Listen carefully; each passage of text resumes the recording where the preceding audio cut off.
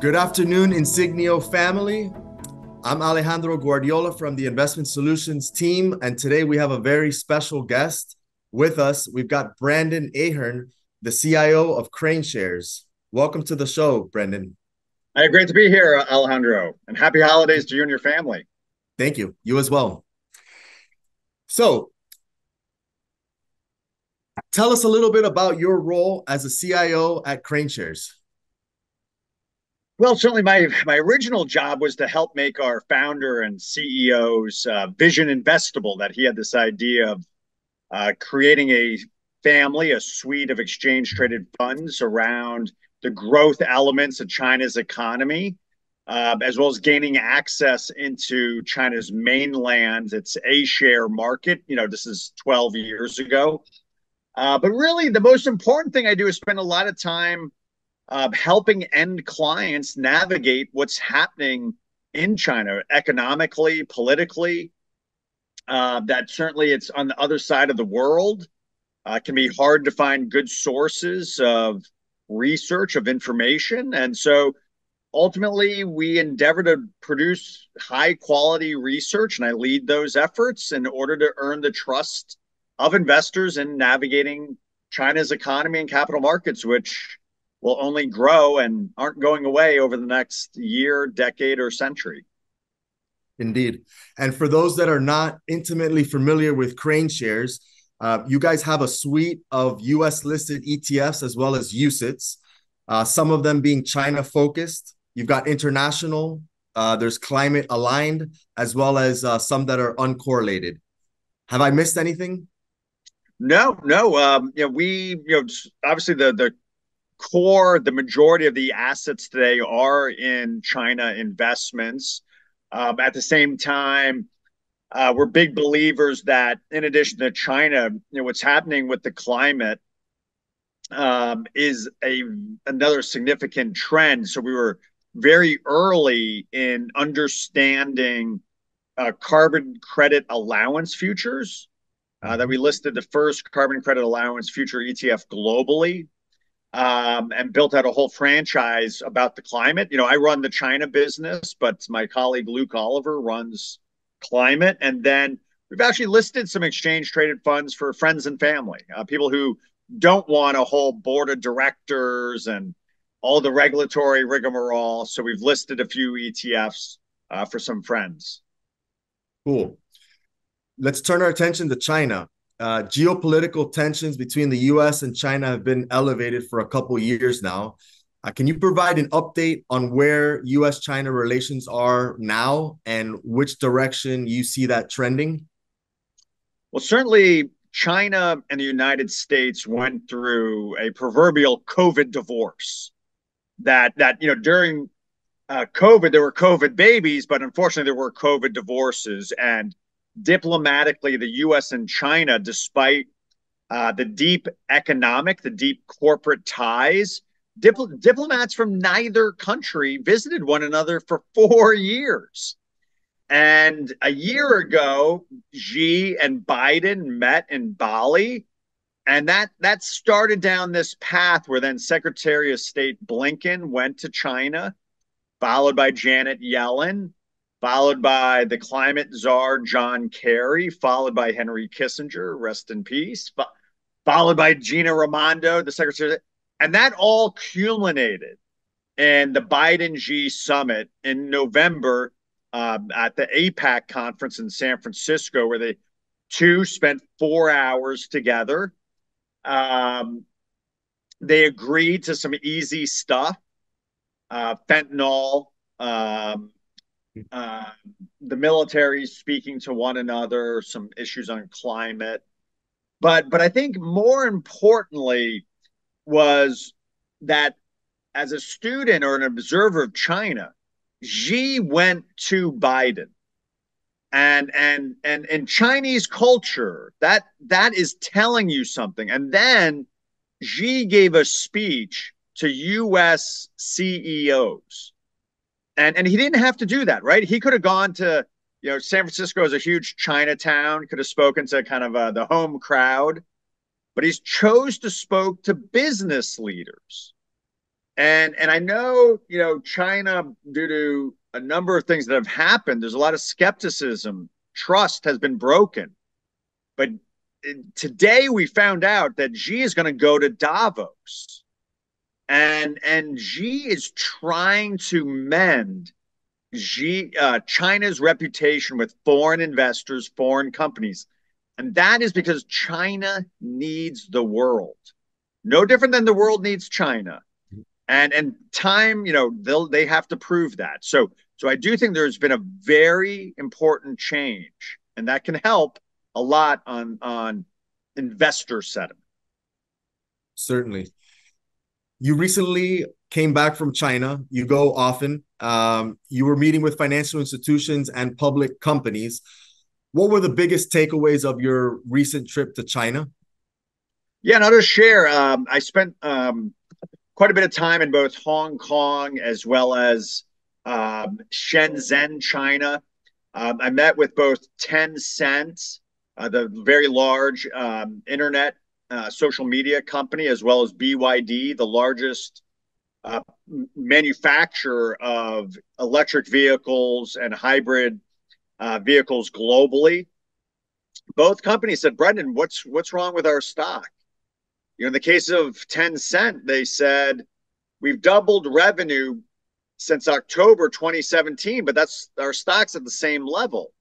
In the case of BYD, they said we've doubled revenue, but the stock hasn't moved since 2020. So I think despite the fundamentals, issues like the U.S. China diplomatic relationship, zero COVID, a number of factors have weighed on investor sentiment. And I think the most important thing I would say is that in Hong Kong, in China, restaurants were crowded, malls were crowded. The weather was very temperate, and what I saw visually does not make sense with what's happened. With that, Hong Kong is on its way to its fourth negative year in a row. It's never happened before. Interesting. So, in essence, what I'm hearing is the paradigm of how people see China from here is different than the reality on the ground floor. For sure, for sure. That Okay. yeah. What about the local consumer and their access to credit or their willingness to take on credit? How does the local consumer look in China? The consumer has been hurt, was obviously hurt, very similar to China's economy during zero COVID. And similar to China's economy has troughed, that if you look at the Citigroup China Economic Surprise Index, it continues to improve. So China is coming back. It's just coming back slowly. And the Chinese government doesn't want to create inflation and more debt by giving people free money like many Westerns. So the consumer has been very conservative coming out of zero COVID. The scar tissue of what they went through, as well as the downdraft, the fall in property prices, were 2/3 of Chinese urban household wealth. And so the decline in property prices has made households, because they've lost money in property for the first time ever, a little more conservative, which is all about this slow incremental economic rebound. Mm-hmm. Okay. You mentioned 12 years ago, you were working to get access to the local, the A share market. Can you give us a high level of, between A shares, H shares, where's the best place to be situated if you're looking to get exposure to China? It's interesting. I think Alejandro, like, the sentiment in Hong Kong was very poor because it's 4 years the market's gone down. I met a Chinese hedge fund. He's down to 15% of his assets are in China now. The down from 90%. He's like, I'm not a China. Don't call me a China hedge fund. I'm an Asia hedge fund. That in order to survive, he's had to buy Indian stocks or Japanese stocks. I met a research firm pre-COVID. They had 50 U.S. asset manager and hedge funds as clients. They have 4 today. So in Hong Kong, people were very down. Now, when you ask them, how are you doing? They'd be like, oh, I'm doing great. The market's getting killed, but I'm fine. In mainland China, I thought it was different, that the market hasn't been down nearly as much. It's down 2 years in a row. And so I think there's reasons to be bullish on both markets, but for different reasons. That the onshore market is really, what do the Chinese think about? And meeting one of the largest asset managers in China, their deputy CEO, he said the Chinese government is buying stocks, and if they're buying stocks, I should buy stocks. And in the offshore market, in the Hong Kong market, I think there's a lot of reasons this market's been eviscerated. Things are improving. And certainly, if we have, I think, a decline in the dollar, that would certainly go a long way to giving a tailwind to the offshore market, the Hong Kong market. And okay, so let's talk about valuations here for a second. Where are we today versus historical? If we look at China.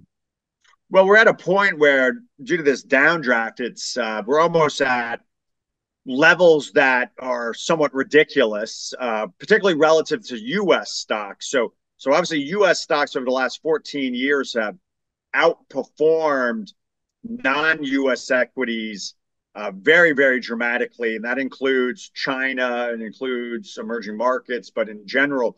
So all of this money over 14 years of underperformance has gone into U.S. stocks, making it, I believe, the most overcrowded trade maybe ever. And that's made some of the valuations almost a point of where it's laughable, where you could buy all 33 companies in KWeb, have almost $400 billion, and Amazon has less revenue than the companies in aggregate in KWeb, have less cash flow, less net income, less earnings per share growth. So again, there's this underperformance over 14 years, 56 quarters. All this money's gone into the U.S., made valuations very, very stretched. And I think there is an opportunity for non-U.S. equities, including China and emerging markets, going forward. So U.S. and global investors are very underweight China today. What gives? Well, some of this is just, how do you go to back to your clients after 56 quarterly meetings? Why are we diversifying out of U.S. stocks? The more we've diversified, the worse you've done. And that's true for institutional investors. That, if you have to go to your board or your trustees or your directors or your investment committee, the more you've diversified, the worse you've done. And so I just think there's a huge overweight globally, particularly in the U.S., to U.S. stocks. And I think investors forget that from 1999 to 2009, U.S. stocks had a negative return. And that 10 years of underperformance was the foundation for today's bull market. And I think that same argument can be made, that the foundation has been built for the next 10 years for China, for emerging markets, for non-U.S. equities. Perfect segue to jump into the outlook for 2024 as it relates to China. Yeah, certainly 2024, from their calendar, the zodiac calendar, it's the year of the dragon. But this is the most important year for China from just a cultural perspective. And I think the government is aware of this idea that China faces its Lehman moment. I disagree. The government is very aware of the challenges faced by the economy. We saw that just 2 days ago. They had their big economic meeting, the Central Economic Work Conference. And the government acknowledged the problems. The question then becomes, what are they going to do about it? And I'm telling you that I just don't believe they're going to sit idle and do nothing. Thus far, we've seen stimulus. that they've been stimulating. I mentioned it's been incremental, but they continue to nudge the economy along, and we see a path for more stimulus to support the economy in 2024. They're just not doing the proverbial policy bazooka, the helicopter money that we saw like here in the Mm-hmm. United States. So it is coming. We just have to be a little patient. Correct. What would you tell investors about misconceptions? What, things that you see on the ground in China versus what the media sometimes reports or the picture that they paint for China? It's very, that's, I mean, that's the true value add, I think, of KraneShares is to try to help investors like, Alejandro, you and the team, like, to provide a balanced, data driven perspective. And I think there's a lot of times a lot of hyperbole, a lot of conjecture, from the media that is not, they're not paid to tell the truth or report the facts. They're paid to get people to click articles. And so I think, ultimately our value add is, helping investors understand what's actually happening there. And it's not an easy, the last few years have been real struggle. It's Sure. been a difficult market, but I think at a bare minimum we've told investors exactly what we're seeing. And um, you know that's something that we'll continue to do. Mm-hmm. Uh, Audience, reminder: if there's any questions, you can submit a question in the Q&A, and we do have one question regarding comments and outlook for Baba. So Alibaba is obviously big player in e-commerce. Pinduoduo is among the best performers in K-Web within the China internet space. The other being actually NetEase, which is a online gaming company. Um, Now, what's driving Pinduoduo stock is not them taking market share from Alibaba in China. Pinduoduo is growing very rapidly because of Temu, their effort to provide low cost, cheap goods to US consumers, and it is performing very well.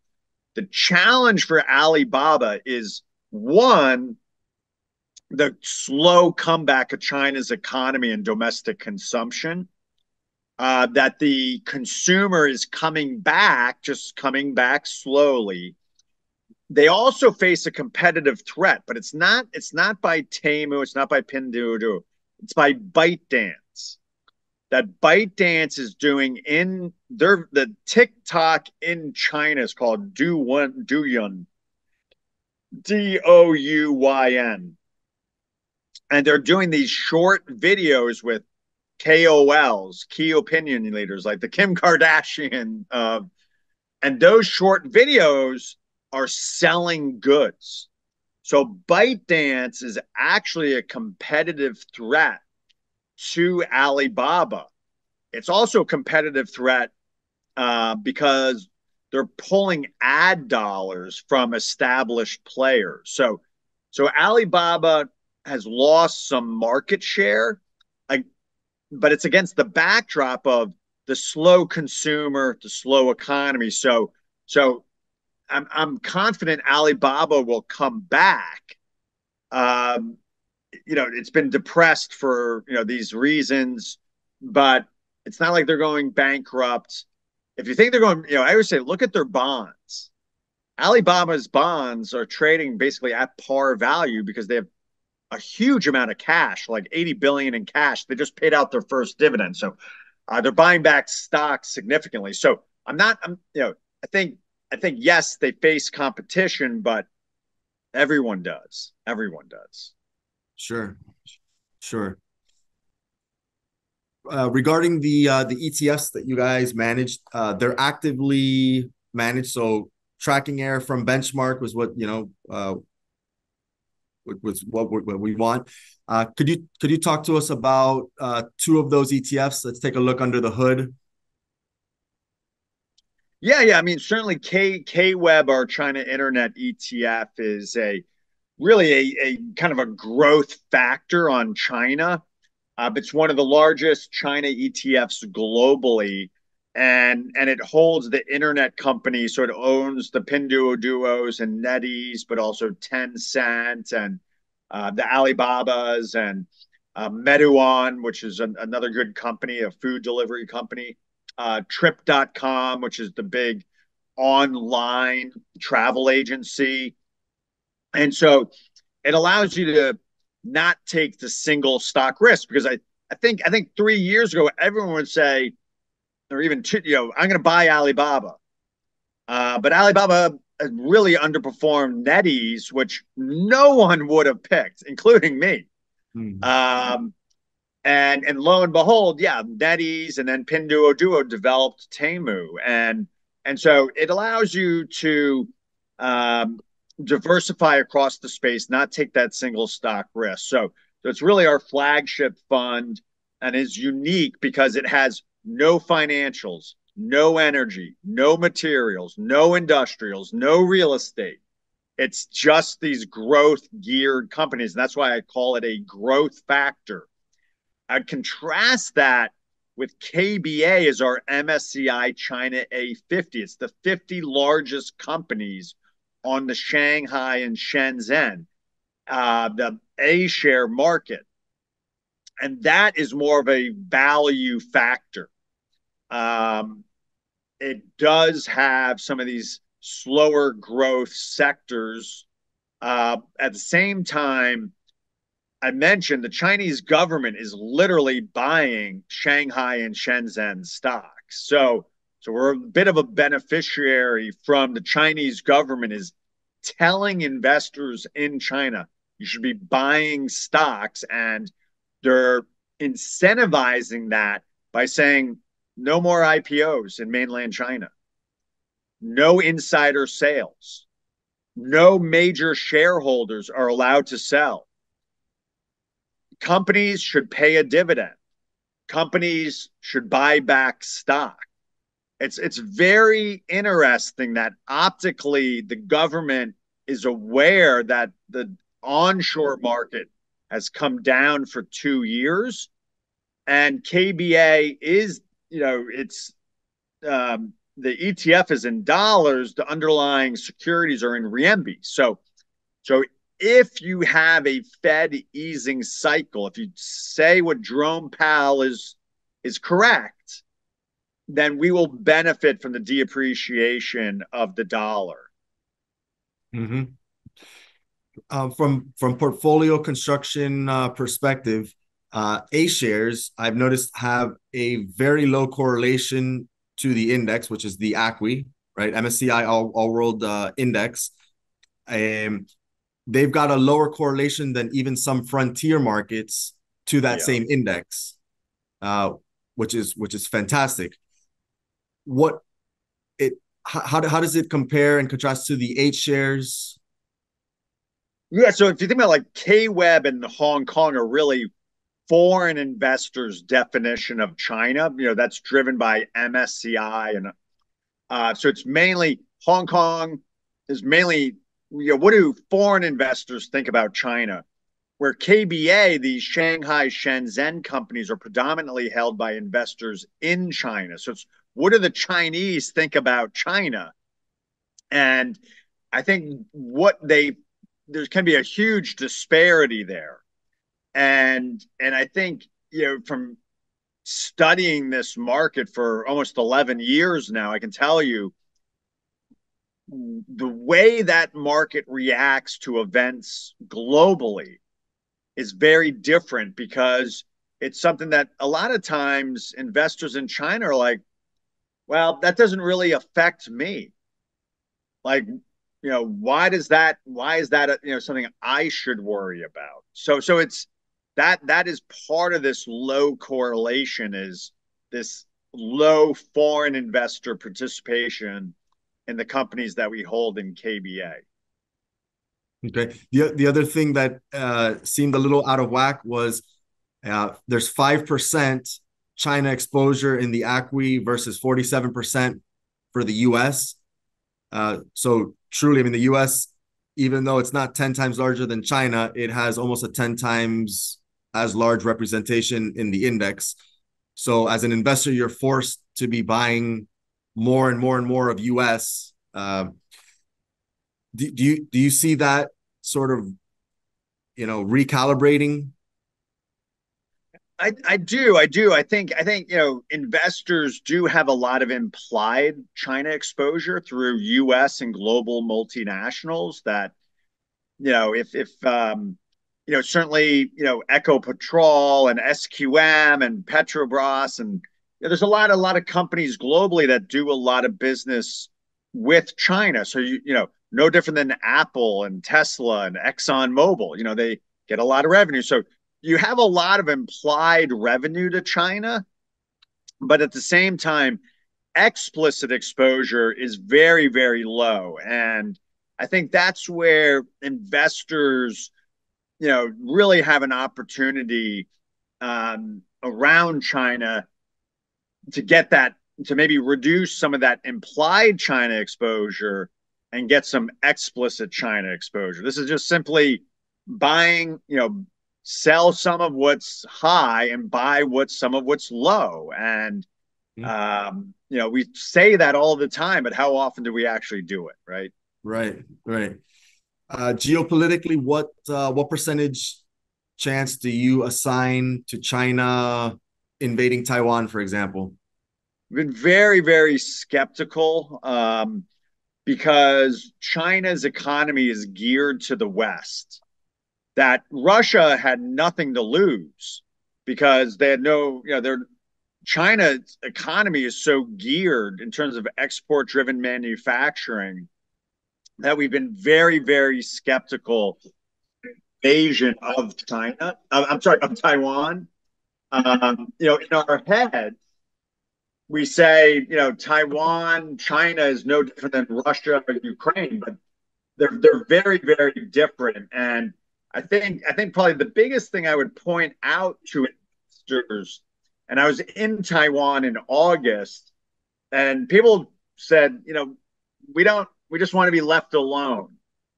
And I think, people weren't building bunkers or filling sandbags.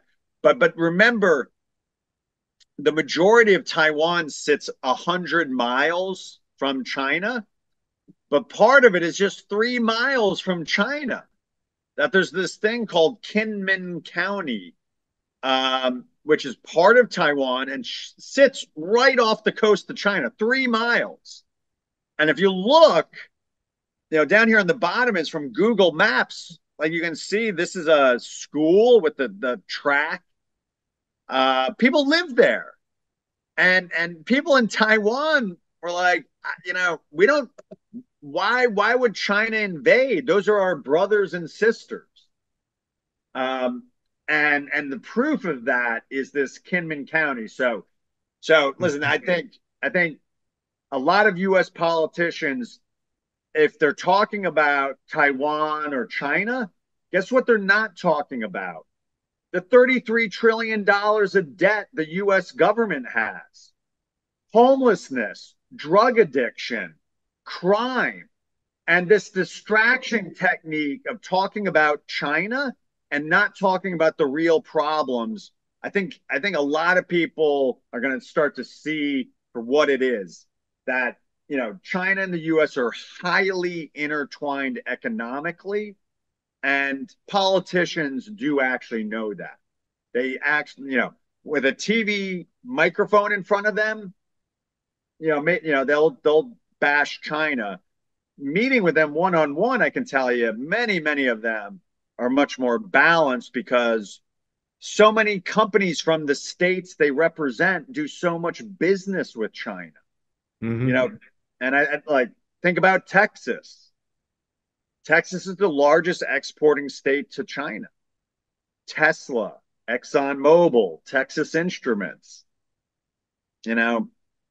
So I think some of this is for the media narrative, but you know, I think it's a shame because Americans should be more focused on the problems, many of which have been created in Washington, D.C. Indeed. Brandon, we're coming up towards the end of our session. I'm gonna leave you with the last word. Closing thoughts for prospective investors considering China. What do you want to leave them with? Well, certainly we do think it is a good opportunity. At the same time, we can't predict the future. So I think there's ways you can protect yourself by dollar cost averaging, by volatility adjusting your position. There's option strategies you can use along with KWeb, for instance. So there's ways that you can protect yourself and have some exposure, but making sure that you have some sort of downside protection.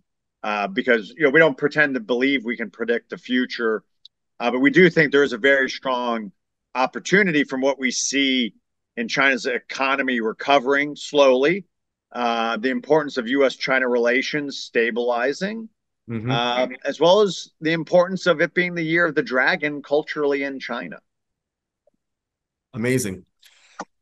Ladies and gentlemen, if you wanted to follow more of Brendan's work, he publishes a piece called ChinaLastNight.com, which is insights into the markets from the day before.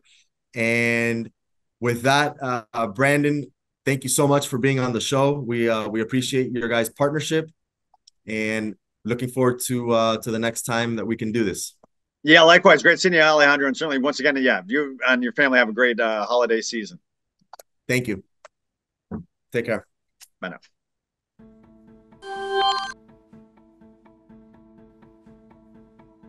Insignia Financial Group, LLC comprises a number of operating businesses engaged in the offering of brokerage and advisory products and services in various jurisdictions, principally in Latin America.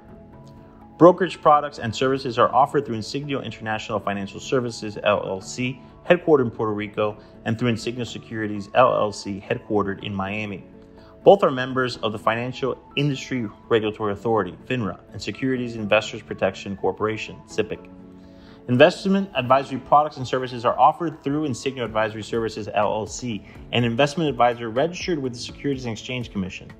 In Uruguay, advisory services are offered through Insignia International Asesores de Inversión Uruguay, SA, Insignia Asesores de Inversión Latam, SRL, and Insignia Asesores de Inversión de Uruguay, SRL, in Argentina, and through Insignia Argentina, SAU, and in Chile through Insignia Asesorías Financieras, SPA. Collectively, these 8 operating businesses make up the Insignia Financial Group.